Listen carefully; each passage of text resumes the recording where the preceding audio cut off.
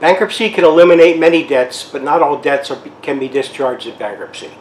At the end of a successful case, many types of debts can be discharged, meaning that the filer is no longer liable to the creditors for the repayment of the debt.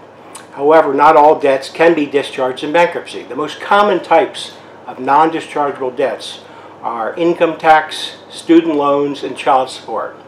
As you can read in my another blog on the website, income tax can be discharged in certain circumstances, and I can be happy to meet with you and talk with you about that should you feel free to call.